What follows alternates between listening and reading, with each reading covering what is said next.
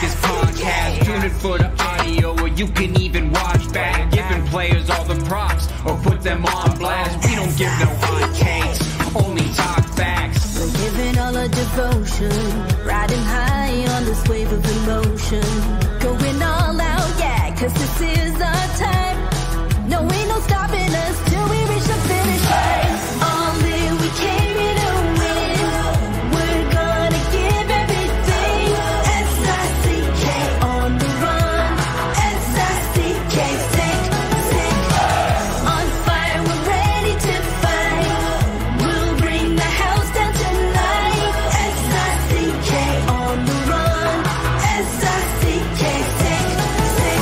Play it on the car ride, play it when you lounge. X and O, you know that we can hold it down. Shout out to my man Sammy, got it off the ground. And to all the listeners tuned in right now. Got debates, analysis, and speculation. This is sports talk for the new generation. You know where to find us, got a reputation. Sick podcast, your #1 sports destination. We're giving all our devotion, riding high on this wave of emotion.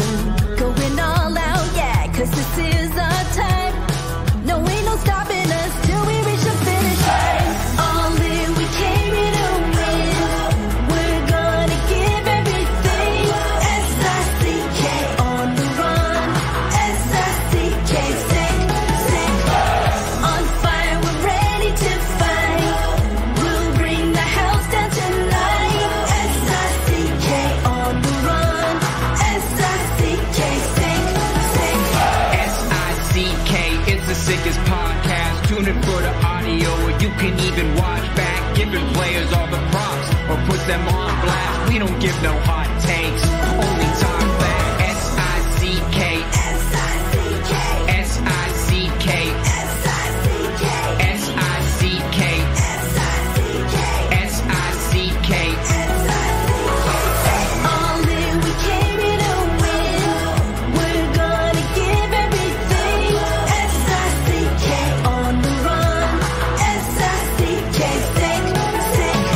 S-I-C-K is the sickest podcast. Tune in for the audio, or you can even watch back. Giving players all the props, or put them on blast. We don't give no hot takes, only talk facts. We're giving all our devotion, riding high on this wave of emotion. Going all out, yeah, cause this is our time. No, ain't no stopping us till we reach the finish line. All in, we came here to win. We're gonna give everything. S-I-C-K on the run. S-I-C-K, sick. On fire, we're ready to fight. We'll bring the house down tonight. S-I-C-K on the run. S-I-C-K, sick. Play it on the car ride, play it when you lounge. X and O, you know that we can hold it down. Shout out to my man Sammy, got it off the ground. And to all the listeners tuned in right now. Got debates, analysis, and speculation. This is sports talk for the new generation. You know where to find us, got a reputation. Sick podcast, your #1 sports destination. Giving all our devotion, riding high on this wave of emotion. Going all out, yeah, cause this is our time. No, ain't no stopping us till we reach the finish line. All in, we came here to win. We're gonna give everything. S-I-C-K on the run. S-I-C-K, sick. On fire, we're ready to fight. We'll bring the house down tonight. S-I-C-K on the run. S-I-C-K, sick. S-I-C-K is the sickest podcast. Tune in for the audio, or you can even watch back. Giving players all the props, or put them on blast. We don't give no hot takes, only talk back. S-I-C-K, S-I-C-K, S-I-C-K, S-I-C-K, S-I-C-K. S-I-C-K. Turn up your volume. Because you're about to listen to The Sick Podcast. With Tony Marinaro. 55 seconds left in the penalty, a minute and 27 seconds left in regulation time. Boston 4, Montreal 3. Lafleur coming out rather gingerly on the right side. He gives it into Lemaire, back to Lafleur. Oh! The sickest Montreal Canadiens podcast. You're in the ball! Sports entertainment like no other. Rejoint, on lui fait perdre la rondelle, une passe devant. Et c'est le dégagement et ce sera la victoire des Canadiens. Coupe Stanley pour les Canadiens. Le 23e de l'histoire. You found the dogs! John, you found the dogs! He found the dogs! And all together, they worked the young team to the top. And now, a 24th Stanley Cup banner will hang from the rafters of the famous Forum in Montreal. The Canadiens win the Stanley Cup. Brought to you by Energy Transportation Group. Driven to be different. La Vida Tibi. Embrace your true nature. And Playground, your premier gaming destination. It's gonna be sick.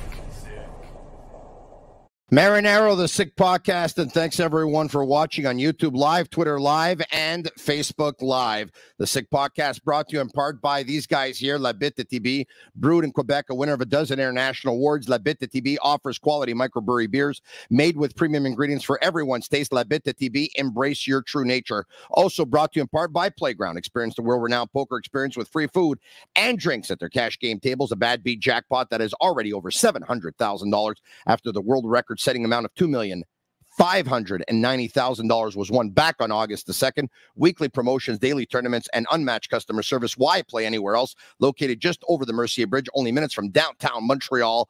Playground, and brought to you in part by Energy Transportation Group, named by the Financial Times as one of America's fastest growing companies in 2023. They were recognized by the Globe and Mail as a top growing Canadian company for 2 years in a row. They work with some of the biggest Fortune 500 companies, providing end-to-end logistics services. Join a winning team and check out Energy's career page for available opportunities.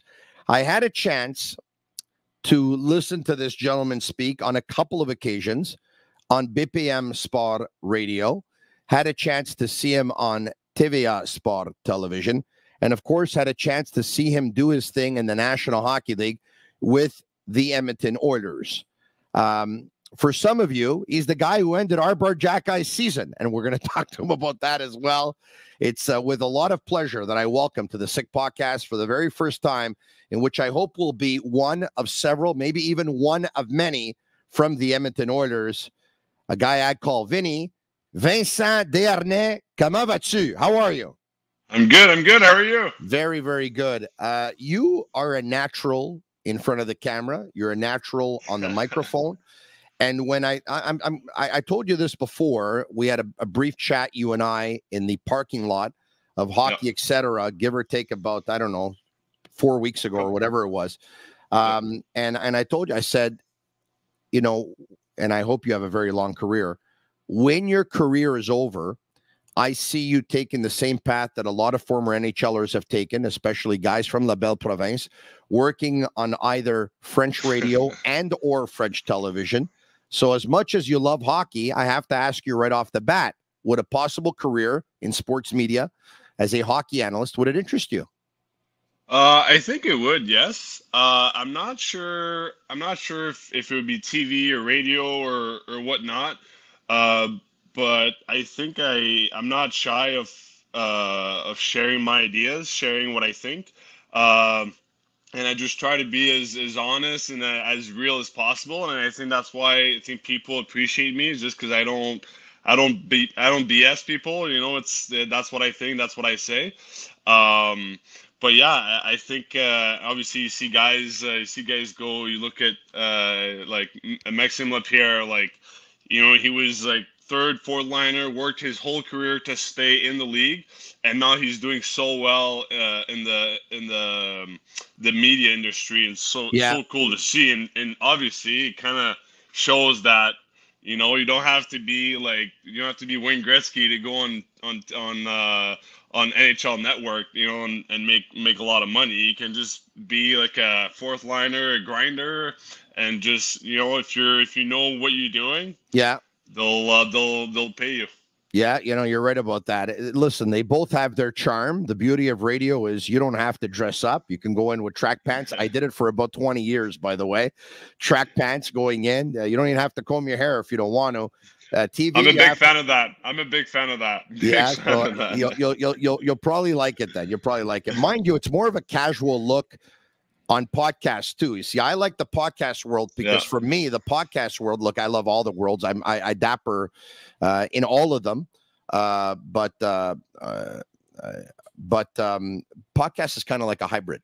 It's a little bit of, it's kind of like radio. It's kind of like television, and it's kind of like television because you can watch. It's kind of like radio because you can listen, but you can do it in a much more casual context, right? So this is it.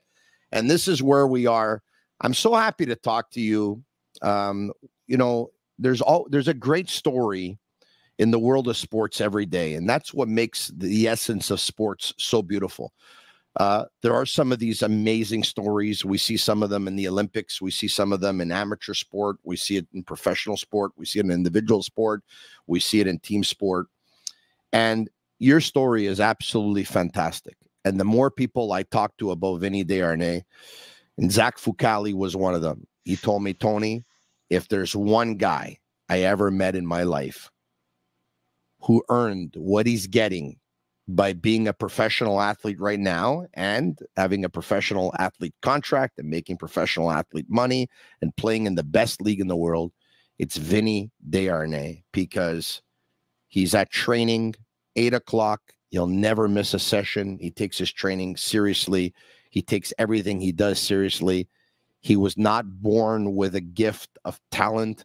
He is not the most talented player in the world, and he realizes it, and he does whatever he has to do to make up for it.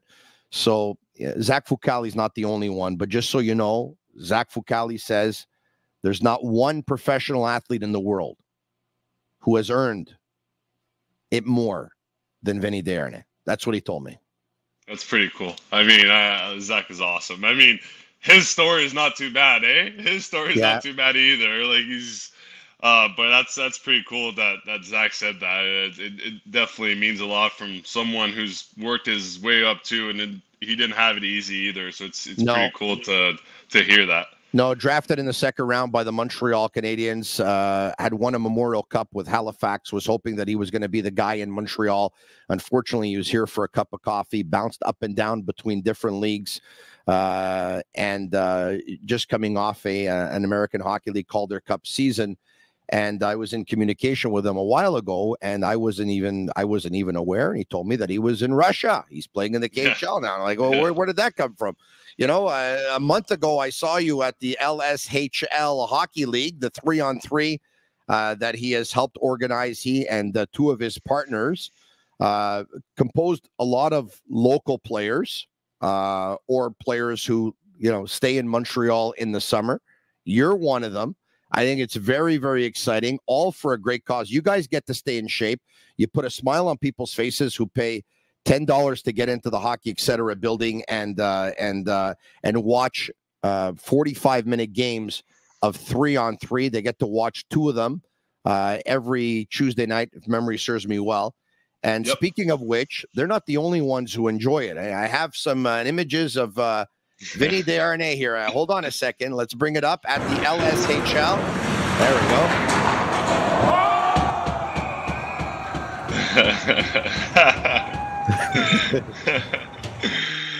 go. Having fun, eh? Hey, you know what? We played last Tuesday again, and one of my buddies I talked to yesterday, he goes, "Dude, the whole stream, the whole game, we can just hear someone talk." And at some point, I didn't know who it was. I realized it was you. You're talking on the bench. You're talking on the edge. And I told him, I was like, dude, it's one of the only games I have. I'll skate, I'll do practices, I'll do skill work, but I don't play many games during the summer. So that's my game. That's my game of the week. So I try to take it as I would be, in Edmonton playing. So that's why I'm vocal. I try to have fun. I try to smile. And I want to win. I don't want to, I'll block shots. I'll go down. Like, for me, it's my game a week, and I'm trying to get better, and it's so awesome because you play against such great players that you're getting better. Like every week, it feels like you're getting better. You're getting calmer and quicker, and so I love to play there. The fans are awesome. Fans are always cheering up, and they're always smiling. They're happy to be there. And at the end of the day, it's all going to charity. It's all going to pancreatic cancer charity, which is so cool. And everywhere I get invited to that it's for a charity, I always try to go because I try to make a little difference as much as I can. So those games on Tuesdays they're a lot of fun, and they get pretty competitive too. They get pretty intense. Like the guys sometimes they get rattled, they don't want to lose. So it's definitely a great time for everybody there. Montreal Canadiens fans will recognize, of course, some of the names who play in that hockey league in the summer. Nick Suzuki is one, Raphaël Harvey-Pinard is another, Caden Gooley is another, and there's some former Montreal Canadiens as well. Nicolas Delaurier is a very good 3-on-3 hockey player. Yeah, he's very good. It would surprise a lot of people, but he's very, very good. And, of course, some big names, and Christopher Letang is there, and Pierre-Luc Dubois, and the list goes on and on.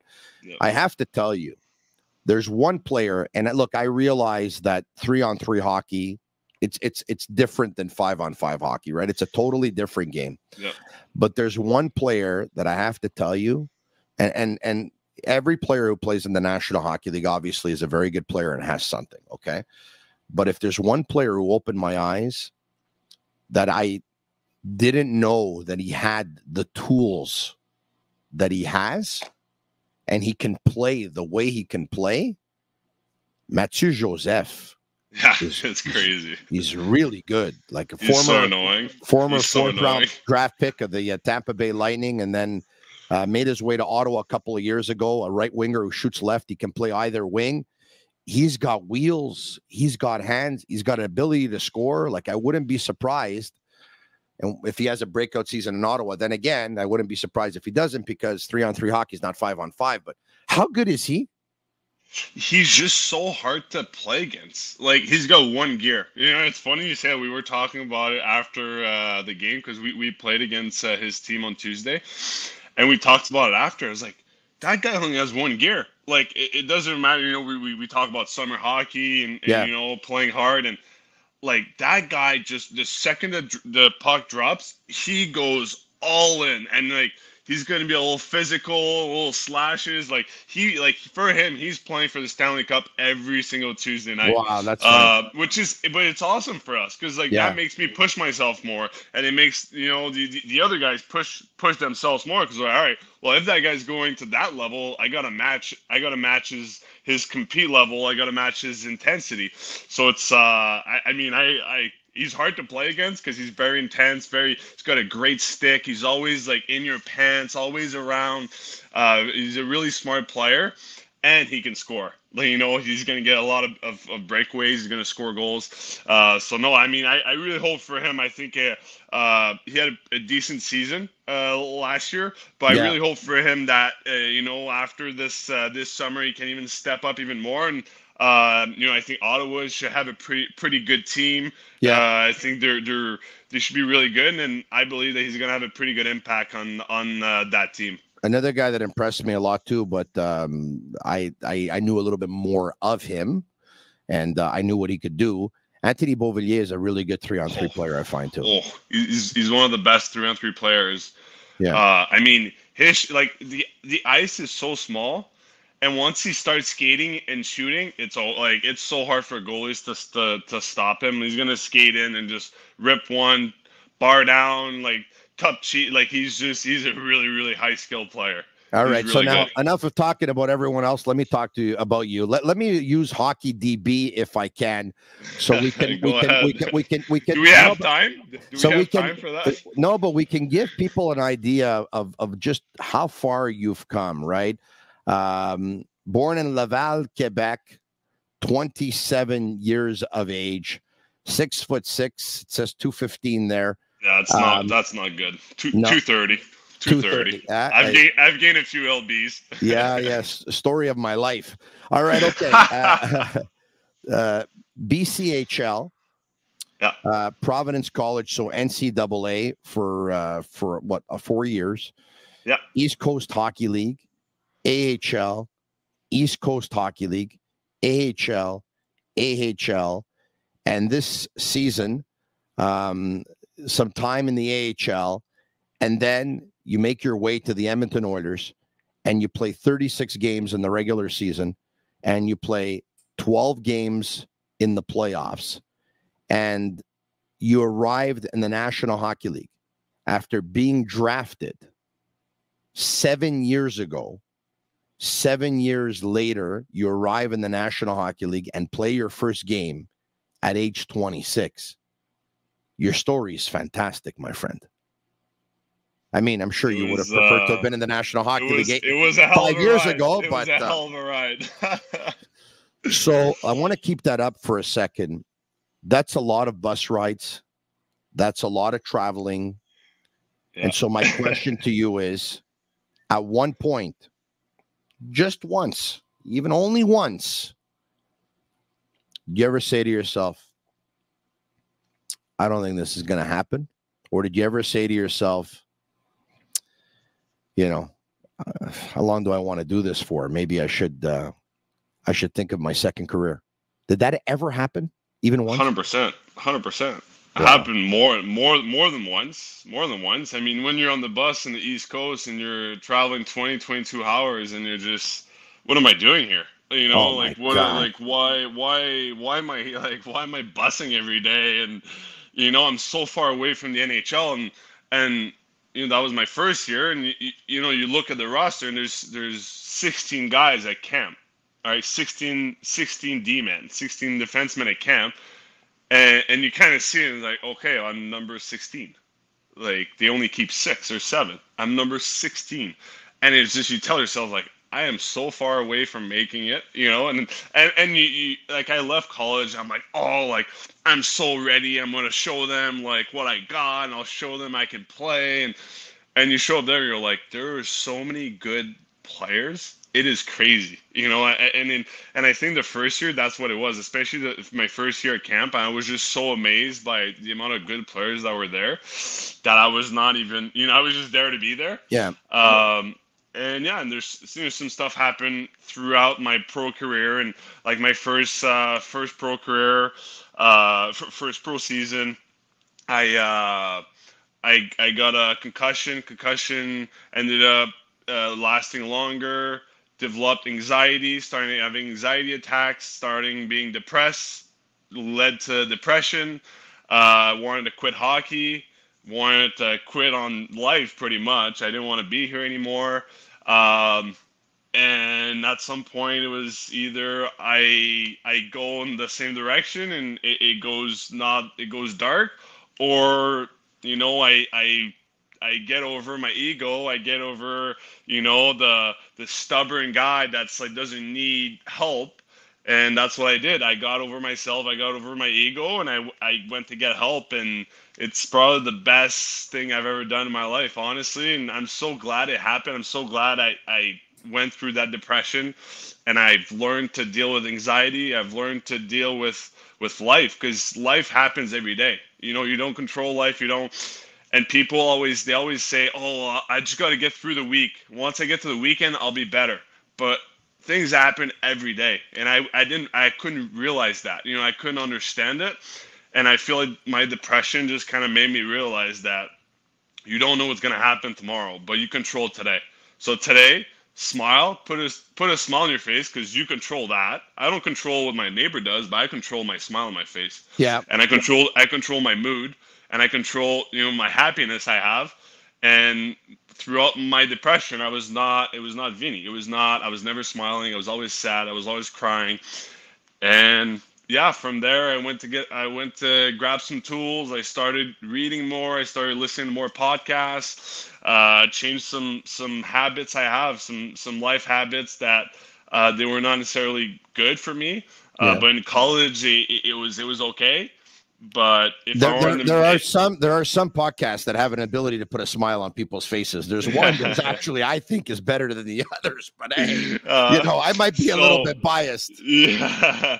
So it was. I would say, like, if you ask me, I throw my whole career, like what was the turning point, I would say that would be it. Like my depression and all that. Like, and people are like, well, that must have been so hard. And like, it was the hardest time of my life. I didn't want to talk about it. I didn't want to talk to about my depression to my brother. I didn't want to talk about it to my parents. I was so ashamed of it. Yeah, my ego was in the way.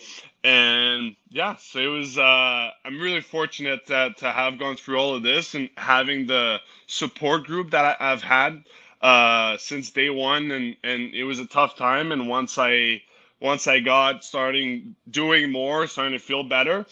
And from then it was just having fun. And, Vinny, it's still the same thing today. Just have fun with it. It's funny you say this, a couple of things, but I suffered probably 4 concussions in the last 10 years, right? And the first one, like, and I've talked about that, was really, really freak. It was stupid, right? I went to watch my son's game, and all the parents were just standing up against the fence because there was no stands. And I think my wife had either sent me a text message or she was going to call me. Anyway, I turned around with my phone. I was going to send the text, and boom, the ball came in like a line drive, right? Boom, the soccer ball, and caught me in the side of the face, in the ear, and whatever. That I went down, and I didn't quite know what was going on. I woke up with a headache the next day, but I never had a concussion before in my life. And the whole field was spinning and stuff. But I mean, I went on. I still kept working, and about a month and a half later, these headaches were terrible. And long story short, it was diagnosed as a concussion by a physiotherapist, because even the hospitals didn't know. They thought I was having migraines, and they were, giving me intravenous and antibiotics and all that stuff. They said, oh, it's a rebounding headache. Anyway, it was a concussion. And then, it lasted about 7 or 8 months, and I had to take antidepressants to help me sleep because, oh, there we go. Sorry. Don't worry about it. I had to take antidepressants to help me sleep. I kept on seeing a light, and then I went back to play soccer with my buddies to try and lose some of the weight I had put on because of the pills. And I ended up heading the ball, and the symptoms came back. And a couple of years later, I was kneeling down in the fridge, and I went to put some water bottles inside the fridge. I hit my head on the freezer, and the way it is, right? The symptoms come back. And then a couple of years after that, I'm at my garage opener, and I'm walking underneath the garage, and when it closes, I hit my top of the head. And then you go to the gas station, you get in your truck, and by mistake, you hit your head on the hood of your. And the symptoms keep on coming back. And I'm very happy to say that it's a couple of years now that things are going pretty good. But all to say, and the reason why I bring this up is I find myself, and I've always been a sensitive guy, okay, always, but I find myself more emotional and crying a lot more since the concussions happened. Yep. Right? Yep. You find that? I mean, I've always been an emotional guy, but once I was in that season, I was so emotional. And even though I was starting to feel better, I was playing, my concussion was gone, and I was still very sensitive. And it took me a couple of years to it kind of start how can I say it? Just try to be more comfortable with the emotions. I felt so uncomfortable, it felt like I didn't know how to express them. And it felt like it came from the concussion. It's so weird how concussions work. It's freaky. Yeah. How big of an impact it has on your life. You're right. That's the injury out of all of them that I take the most serious. Oh, for sure. And I tell my boys, I said, with all due respect to the medical professionals, but if they tell you a month, take 2 or 3. I'm very, very careful with that. Okay. Having said all that, you talked about the 20-hour bus rides, the 22-hour bus rides. The more I've been involved in this kind of work and in this business, the more I'm realizing, and you correct me if I'm wrong, it's an opinion that I have, that to be a professional athlete, yes, of course, the most talented ones have the highest probability of making it. But I really believe that it's more mental than anything else.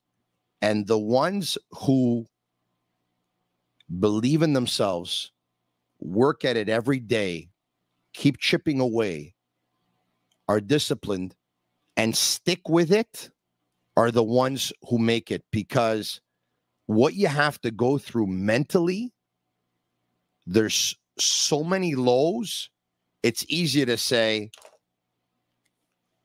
I don't need this because you know what? I have a buddy. He's got a company. I know I can go work for him. He'll probably pay me 6 figures. He'll probably give me a month vacation.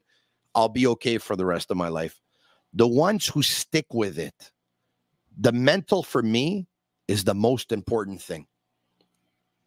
Yeah, True or false? I mean, true, 100% true times 100. And people always ask me, what has changed? Like, you play in the East Coast. Like, did you change, like, your strength coach? Did you change your skills coach? Did you change? I didn't change anything. I changed my habits in there. I started doing meditation. I started reading. And that's why I showed you this right here. The amount of things that are in there that helped me out, that helped me clear my head after games, after playoffs. Tough game against LA, game 4, I believe, game 4 or 5. Tough game I played. I was so bad.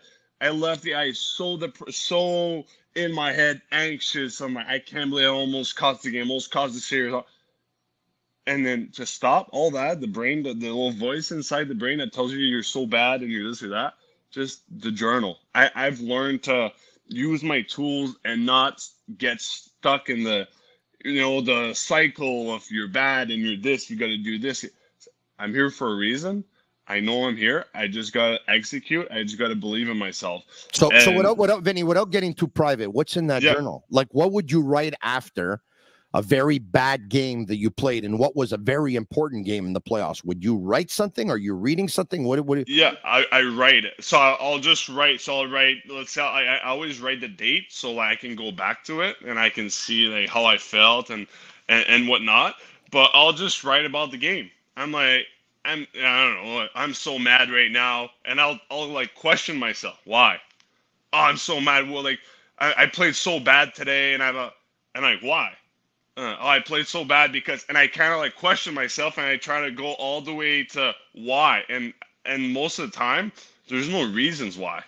That's just how the game went. You can't play a good game every single game, and obviously you don't want to make the same mistakes and you want to learn from them. But after the game, I can tell myself 100 times I was bad. The game is over, So that's why I kind of try to take my anxiety that I have, the voice, all these things that go in my head, and I just try to put it on a sheet of paper, and it simplifies it. You see it. You're like, okay, it's black on white. It's not, I'm not costing anything. It's black on white. It's simple, but it's over, and I can put it behind me now. So I feel like it's more of a visual that I put it out there, and I turn the page, and it's over. Tomorrow, I'm going to wake up, and it's a new day. It's a new page. It's a blank page, and I got to write it again. So, so it's kind of a daily, and like today, I wrote right before the podcast, came back from my practice, for my workout, and just wrote in it a little bit about my practice workout. And at the end, I was like, I am proud of myself for practice and workout today. It went really well. Like, I gotta keep doing that. I will take care of my body the rest of the day. So it just stuff like that to keep me disciplined and I feel like it takes my anxiety away. Because I feel prepared. I feel like all my anxiety is going in there. Wow. And right now, it's probably my best tool. Honestly, at first I was, again, the ego of like, why would I write in a journal? Like, I'm 27 years old. I'm a big guy. Yeah. At the end of the day, like, that's the best tool. And I've been telling my mom and telling like my friends, like, hey guys, like, guys are so anxious. Like, dude, start writing. It's going to help you. Why would I write? Just do it. You'll see. And they're, dude, I actually feel pretty good afterwards. I was like, yeah, that's why I do it. So if we continue to have a great conversation, and I think it's been pretty good so far, is there a chance that I'm going to be in Vinny Desharnais' journal? Like, is there a chance you're going to say, I just had a podcast. This guy's unbelievable. This guy's the man. Tony, there's a chance. Maybe we had a conversation a month ago. Maybe you're in it already. You don't know. That's pretty funny. All right, okay. That's pretty cool. I don't think I've ever talked to an athlete who told me that he takes notes like that in a journal and it helps him deal with everything. Yeah. I think that's amazing. And by the way, I have like affirmations. So I have like my 5 affirmations I'll write every day. So like I'll tell you. So like let's say like the first one is I'll write every single day. I am self-confident and I embrace uncertainty. So in our world, we're so unstable. Of course. And I would get so anxious every time there would be a change in schedule, a change in this, a change, and being called up, being sent down, and just from writing that now, something happens, I'm so casual about it. I'm like, oh, whatever. Wow. Like my second one that I changed it, but it used to be, I will play in the NHL. I would write it every day. Wow. And now I changed it to, I am an NHL player and I will win the Stanley Cup. So every day, that's what I write in my journal. And you know what? I just said it, and I have chills right now. Wow! I'm gonna go to the store today. I'm gonna buy a book like that one. I'm gonna write, "I will be skinny one day." I will be skinny one day. But I got that from a book. It was called Mind Hacking, and it was like to rewire your brain. Yeah. So you tell your brain every day.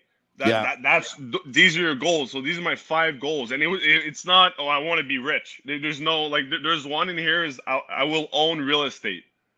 It doesn't mean I'm going to own it right now, but right now I'm reading a book about it, and just because I write my affirmations every day, I see something, I see like a real estate something, I think about it right away. I'm like, oh yeah, I want to own real estate, so that's good for me to learn about it and to ask questions and to. So I don't know. It's a pretty cool tool. I'm not a financial advisor, but I do speak to a lot of them all the time, and I think what they would tell you is buy that real estate as soon as you can, because or else you're gonna end up spending that money, and when your career is going to be over, and we wish you a very long career, but we know that nothing is guaranteed in professional sports, and a career can be cut short.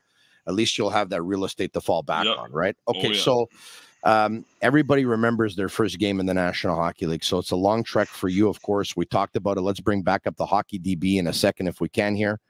So we have the hockey DB here, and once again, you were drafted 7 years ago. So at age 26, you play your first game in the National Hockey League.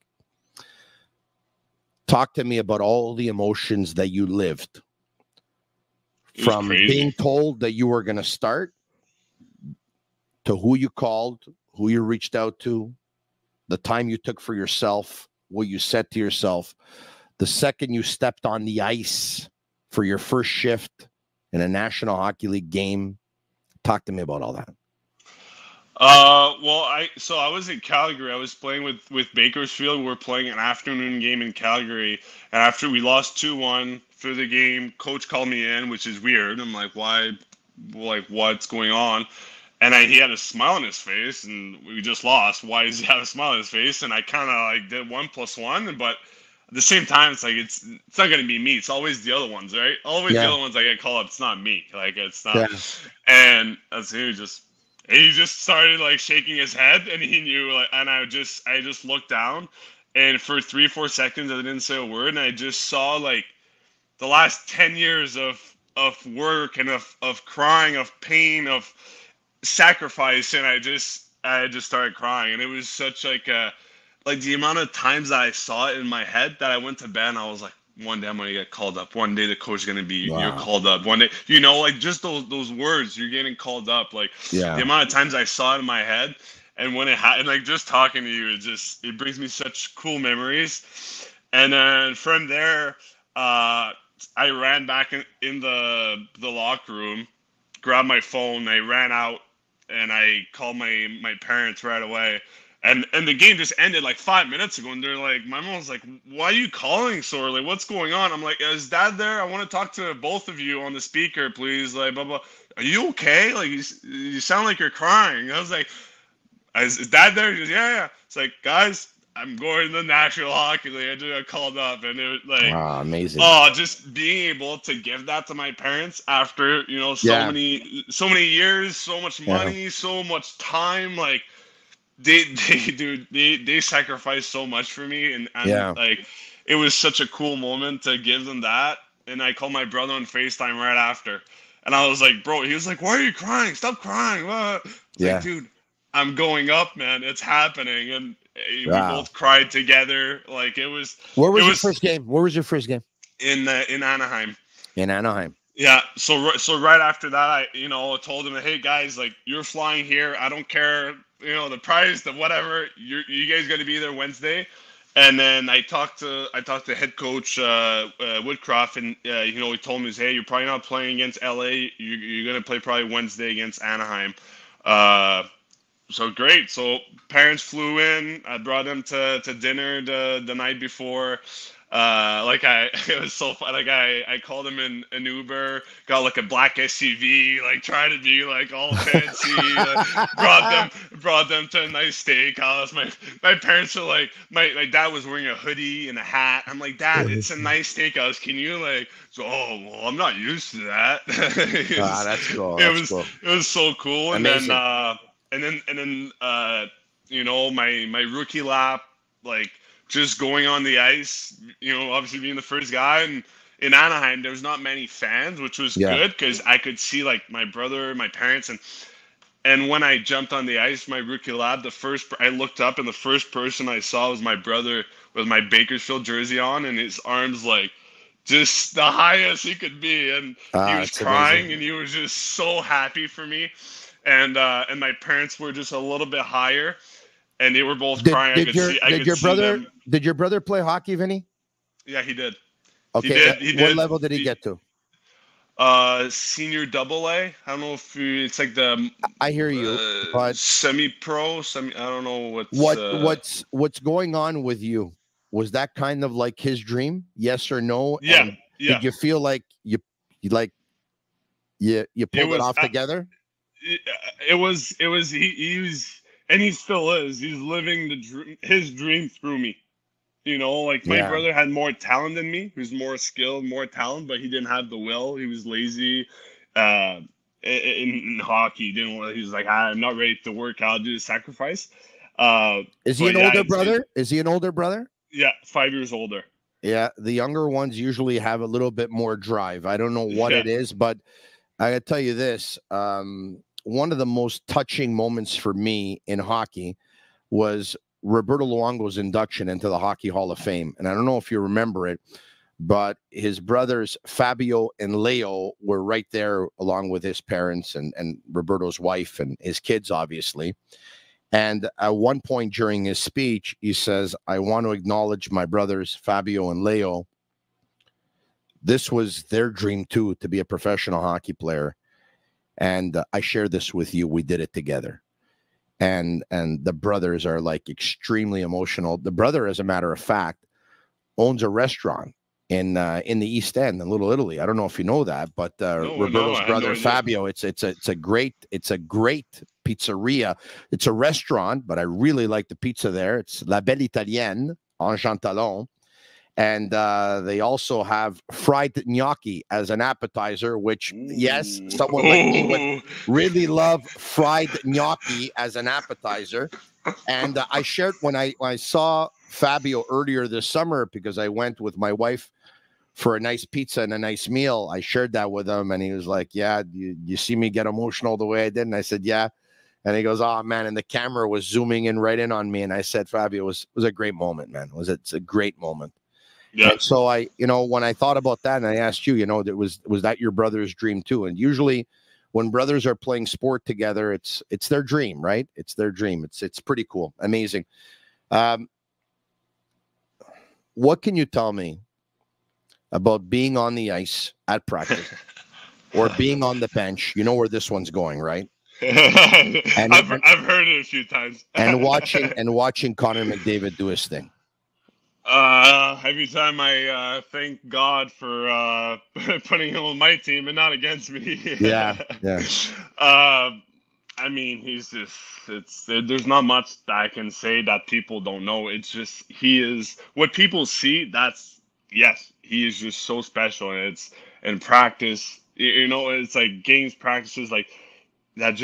Once he steps on the ice, there's something in his brain, I don't know what it is, and he just becomes like a freak. He's just crazy. It's impressive. It's crazy, and it's cool to go against him, you know, because it's a challenge. I see it as like a challenge. It's like, no, like I want to stop him, and it's hard. It's really, really hard. But like this season, once he at some point, I think the practice was over, and he came to see me and said, "Hey, Vin, are you done?" I was like, "Yeah." He goes, "All right, let's go practice some one-on-ones." And he goes like, "We're going hard, like we're going all out, like cross check." And so, "You sure?" He goes, "Yeah, let's go." And we did 2 or 3 like one-on-ones like for 30, 45 seconds in the corner with Connor McDavid. And I'm like, what the hell is going on? You know, I came back went back in the locker room afterwards. I sat down. I'm like, holy crap, that was so cool. Can somebody please tape this, because I'd like to have this souvenir for the rest of my career. Can we get a video, please, a camera? Amazing. But it's just, you know, it just shows that like he's got such a big impact on everybody he talks to, and he's so calm when he talks, and I don't know, he's a pretty special player, and I'm telling you right now, he's gonna break more records this year. He's gonna be better this year. Like I don't know how he's gonna do it, but he's gonna be better this year, because right now he is not happy. You know, seeing him after we lost and the emotions he had, and I can only imagine how hard he worked this summer, and how pumped he is to come back and still have the team that we have, and have a pretty good chance at the title. So I love that you're saying this, because there are some, not many, one I know, I don't have to mention him, who believes that Connor's individual success is more important to Connor McDavid than team success. I have vehemently denied that and said there's no way. I have a little story for you if you want. Tell me. I'm pretty sure it was playoffs, maybe the second game of playoffs against LA, maybe the second or third game. And I don't know what happened. There's a play we got scored on, and I could have probably stopped it, you know. And Connor got -1. So you got a dash. We all got -1, and obviously, like, I know his stats. And so after the game, I went to see him. I'm like, hey man, like, sorry, like that was a bad pass on me. Like -1 is on me. I'm sorry, dude. And he turned around, he looked at me weird, and he was like, dude, I don't care about the stats, dude. I just want to fucking win. And he didn't, you know, and it was not like staged. It was not, he legit turned on and looked, and he's like, dude, I just want to fucking win.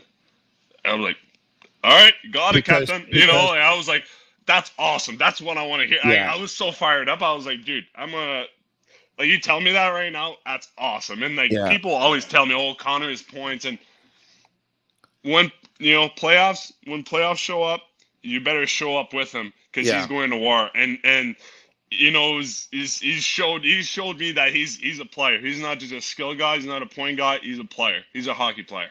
You know, he's, with all due respect to everyone in the league, and there are so many great players. I mean, I think, unless you choose to close your eyes, I think it's safe to say he's the most incredible hockey player in the world. Okay. And those who are naysayers or not presidents of his fan club will tell you that, you know, he hasn't been able to win the cup. So, and then I say, well, you know, if Ray Bourque didn't demand a trade, he wouldn't have won a cup either. Does that not, you know what I mean? Like, Marcel Dion never won a cup, and you know, Nate McKinnon won it a couple of years ago, but up until that point that he hadn't won it, they said the same thing about him. And then finally he won it. And I'm convinced, in my heart of hearts, I believe this, that Connor McDavid will play on a team that will win a Stanley Cup at least once in his career. I'm convinced that's going to happen. All right. Because for the most part, great players end up winning a Stanley Cup or more. But the league is so good nowadays, and one team wins the cup, and there's 32 teams. You need a team, and you need everything to fall into place, and you need a little bit of luck too. Yep. And, you know, I never view it as on Connor, because he hasn't been able to win the Stanley Cup. And like I said, there are some that see it that way. It upsets me when I hear it. It upsets me when I hear, Connor McDavid, you know, professional athletes, they want to win. Yep. They want to win. I mean, at the end of the day, when you're playing hockey, you play to play in the National Hockey League. And when you play in the National Hockey League, you play to win the Stanley Cup. That's what it is, right? Yeah, and I think Connor knows too that he won't, like we're not in basketball. You can't win the game by just one guy putting up 50 points, you know? Yeah. Like Connor can put up 3 points. Like Leon scored 4 goals, we still lost. You know, like it's like we need everybody. And like those two, they know that. And they know, and that's why they always try to like push the other guys, and they try to bring them like, hey boys, let's go. We need you. Let's go. Like fourth liners, third line, you know, like it doesn't matter. We need you to win. We need everybody to win the Stanley Cup. It's not just Connor and Leon, and they know that. And that's why, you know, and that's why you see like you block a shot, Connor will come give me a little tap on the pads. Hey Vin, keep doing that, brother. I love it. You know, just stuff like that. People don't see it. People don't know it. You know, like they don't. Yeah. But those guys, they want to win. They want to win bad. And I don't know. We'll see. I can't say what's going to happen this season, these playoffs. But I can tell you right now that we'll be hungry all season, and Amazing. We're really excited. We're really, really, really excited because those guys are going to be the two leaders that, you know, they're going to come out the gates hard, and we're just going to follow them. I kept you on for a long time, and I feel bad about it, but just a couple of more minutes here. You brought up the concussions before. Don't you brought up the concussion before, right? Yep. So here you are playing at the, you know, in Montreal versus the Montreal Canadiens, and you decide to tangle with Arbor Jackeye. Let's bring up a picture. All right, there's you and Jackeye, right? You talked about your concussion. What are you doing fighting, man? Let's keep it up. It's part of the job. Part of the job. If you wanna, Zach said it. He said that guy's ready to do anything to make it. Yeah. Well, if I have to fight, I'll fight. You know. Okay. Look at this picture. Look at this picture that's up here. What are you thinking right now here? What are you thinking right now? What's going on here? I don't know. Try to take him down as soon as possible because I'm tired of getting hit in the head. How's he strong? He's strong. Yeah, he's really strong. He's really strong, and he's a puncher. You know, like the second he drops the gloves, he's a puncher. He's gonna throw. Like I'm more of a guy who's patient, who likes to, you know, keep him away, and I'll jab. I'll try to throw one or two there. But I'm not a striker. I'm not gonna be the guy that punches a lot. But that guy, like that's what he does. And you know, if you look at the video, like he keeps punching. At some point, I'm like, okay, like. I'm done, and I pull hard. I try to take him down, and the fight ended there. You know. Were you nervous? That's family and friends, right? That's in Montreal, right? You don't want to look bad there, right? Are you nervous at all at that moment? I mean, you don't think, right? You're not like, okay, I'm fighting him. Okay, I'm fighting him. You know, I'm not the guy who's like gonna think all day. All right, tonight I'm fighting him for sure. I'm like, if it happens, it happens. You know, and I knew they had Pizzetta, Jackeye, and I'm like, I'm in front of my friends, family, and we were down 3-0. And I was all right. I got to spark something, and like between the first and second, I was thinking about all this. All right, maybe it would be the right timing to get my first pro fight in, my first NHL fight in, and you know there was a little battle with him and Kane net front. He gave a cross check to Kane. There was a little brawl, and I was like, all right, it's now. And so I had like a 2 seconds of it's happening, and then after that, the brain just does whatever it does, and it went fine. I think it was it's not my best fight, but it went well. No, but you came out of it right 100% healthy. You skated away, no problem. But as for poor Arbor, let's see him. Shoulder, something's wrong here, right? Yeah. So it ended his season, that injury. And you know the way Montreal Canadiens fans are, that the Montreal Canadiens are absolutely everything. I'm wondering, did you get any hate mail saying you ended up? Oh yeah. People telling me to go hang myself. That I shouldn't play in this league. That I'm just a tough guy, and like I picked on him, and that he didn't want to fight me, but he had to because I'm a meat. And blah, blah, Let me guess. Instagram DMs? Yes, sir. Yeah, Instagram DMs. Yes, sir. Yes, sir. I get a lot of those crazy. Like every day. It's I bet. I bet. You know what? Like, you know, you're hot and you know it. You know, you got this black curly hair and you got these bluish green eyes, and all the women in Montreal want you and save some for us, and I hate you because of it. And, yeah, no, that never happened. All right, okay. We talked about your break in Edmonton, and you got to get a little bit lucky too. There was a door that opened up for you, I think, too, when Tyson Barrie got traded as well. I'm sure that didn't hurt, right? Because a right-handed defenseman gets traded to Nashville for Matthias Ekholm, and left-handed defenseman coming back. And of course, you're a right-handed defenseman. Stuff like that helps, right, too? Yeah, it helps. But I think that they were ready to do that after seeing what I did, you know. So maybe the trade happened. Maybe I was 15, 20 games in or so. So I showed what I could do. And that was the whole point of me going up. You know, I started the season, couldn't do camp, had a hand surgery, started playing Bakersfield, played 5 games, got infected, had a second hand surgery, couldn't play for another month and a half. Played 8 games, and I got called up. And right away, Ken Holland told me, hey, you're coming here to take someone's spot. Show me what you got. Amazing. Sounds good. You got it. And then I just had fun. I just played, you know, you're playing Anaheim. My family's here. It was like, it's fun. You know, played San Jose and then played Vegas. Like, damn, this is... You know that Ken spends a lot of time in Montreal, eh? Do you know that? No, I had no idea. He mentioned to me that he liked Montreal a lot, but he didn't tell me he spent a lot of time there. I don't know if I don't think she still does. But back in the day, his daughter went to McGill. Oh, no way. Yeah, so he used to come down. Awesome. He used to come down to Montreal all the time. He loved Montreal. Yeah. So there you have it. That's cool. So next time you see him, you can bring it up. Oh, so I will for sure. Your daughter went to McGill. 100%.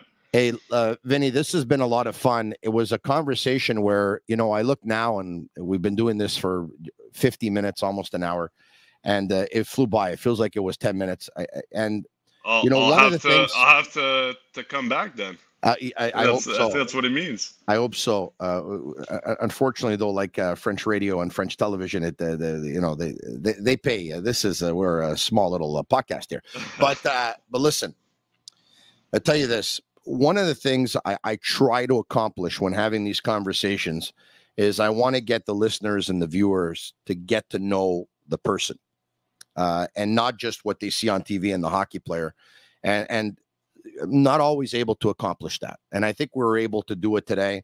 And, I learned a lot more about you than I knew, and then a lot more than the 10 minutes that we talked in the parking lot, give or take about a month ago. You're a great guy. It's a great story. And, when I didn't know you, I was like, who the hell is this guy over here? Man, he's all over radio. He's all over television. Who is this guy here? You're a great guy. You're a great story.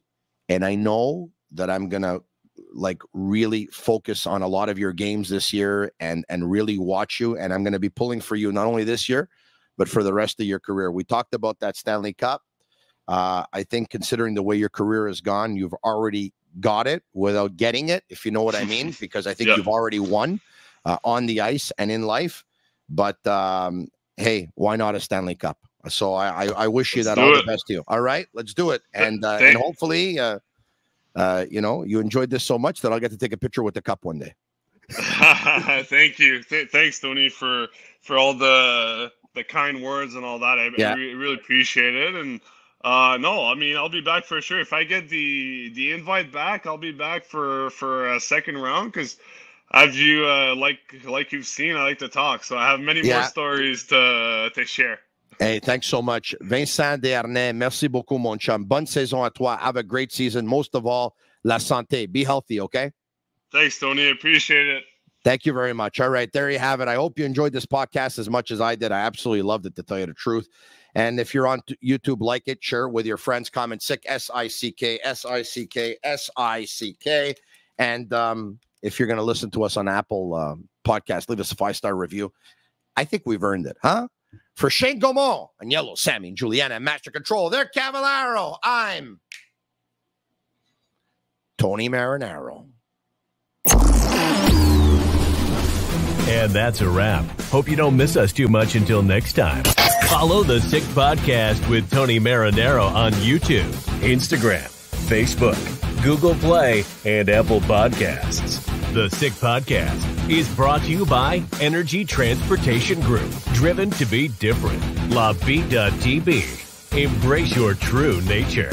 And Playground, your premier gaming destination.